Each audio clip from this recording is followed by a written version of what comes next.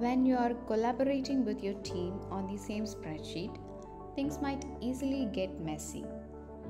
Inconsistent data and typos like these are harder to filter and analyze.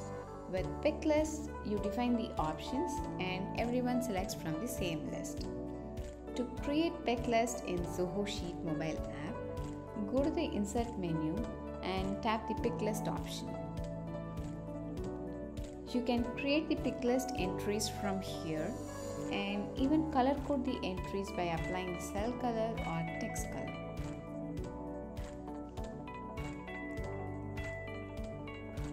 And now that your picklist is ready, you can start by selecting values from the drop-down.